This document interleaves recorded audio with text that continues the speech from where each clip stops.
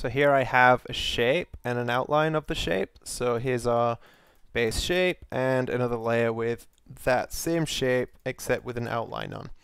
So to do that, we can start with a new file, delete this, create a new fill layer. We'll just call this base, and we can just make it black.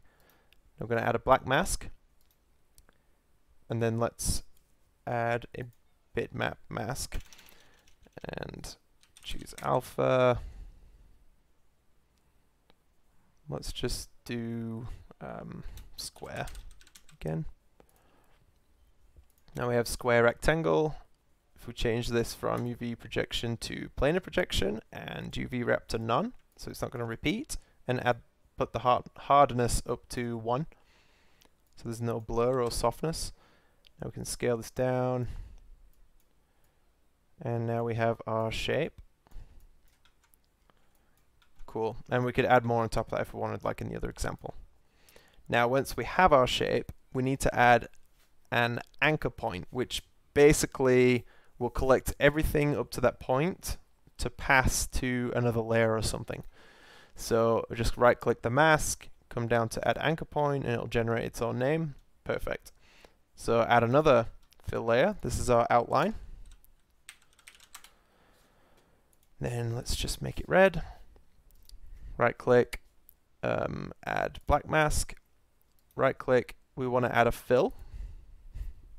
And this grayscale down here, instead of using like a texture or something, we want to use an anchor point. So click that and click our anchor point that we created down here. And now you can see that it's just the same shape. Now on top of this we want a filter. And this is a new filter called outline, mask outline. Now we can adjust this. We can change the curve shape, which, I don't know, play with it and see what it does. I like to change it to inside. You could do both if you wanted, I guess. That's interesting. Oh, there we go. Maybe this would be better to do both, but sometimes if you have like a sharp corner on your shape, having the outline be on the outside, we will soften that up. So if you choose inside, it'll keep those shapes sharp.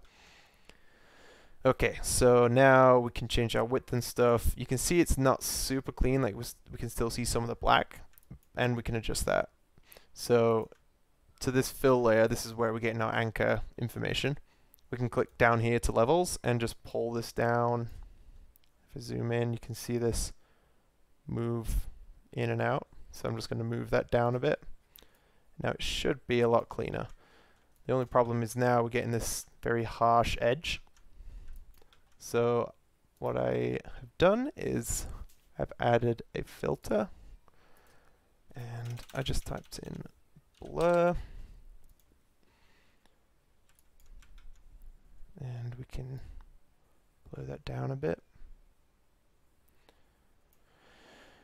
And then after that, we can use a levels.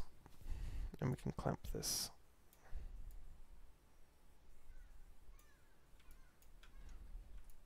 Okay, and there we are. And there is our solid outline. And we can change this. All updates on the fly. Super cool. And the only problem, at least with this example, is you can see stretching at the back.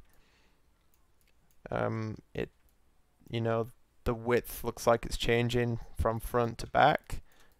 And the problem here is just simply UV stretching. If you just click F1, if we look at the back, these are the UVs for the back here.